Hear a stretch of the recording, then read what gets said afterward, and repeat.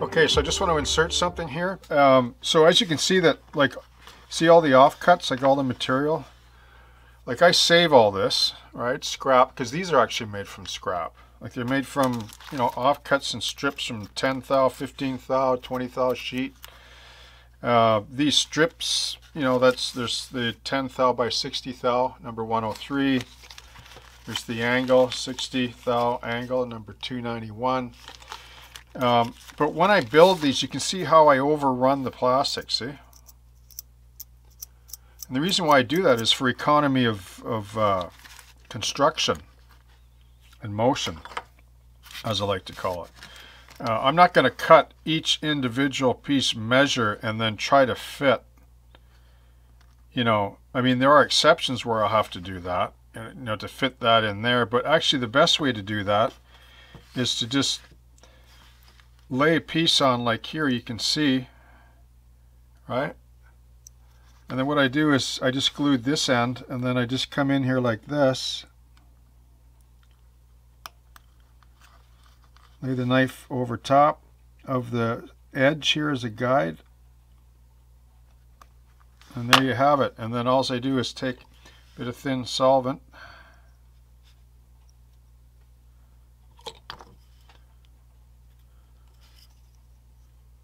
good to go. And when that dries, you just clean it up with a sanding block, and it'll all the seams will go away.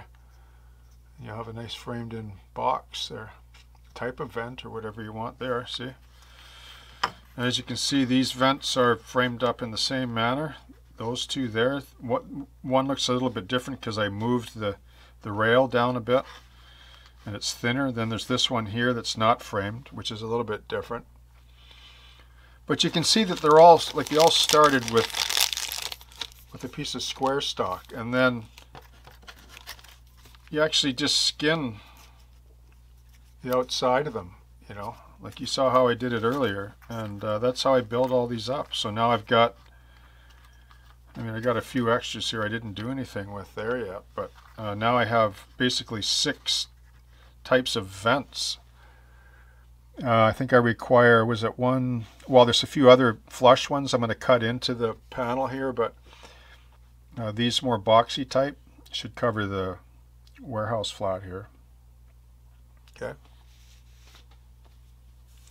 Now, one other thing I want to add. When you're at your local hobby store, like, look at other stuff other than model railroads materials.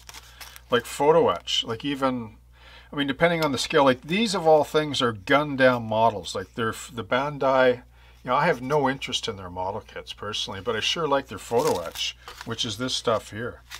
See there?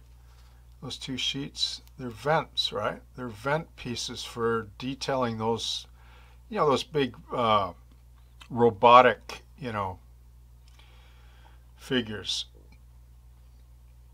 So you can see there are 2 different styles there. You can use these for kit bashing locomotives too, like these side vents. But in this case here, I can apply one there, see?